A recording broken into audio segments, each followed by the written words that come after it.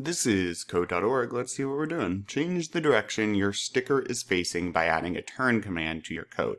So if you don't have this type of code yet, go back to the last one. If you're stuck on it, watch my tutorial. So far, boom, I got some alien monster thing. All right. By adding a turn command, press finish. Oh, we can pick the direction when you're happy. Got it. So where is turn? Oh, is it? Yep, right here.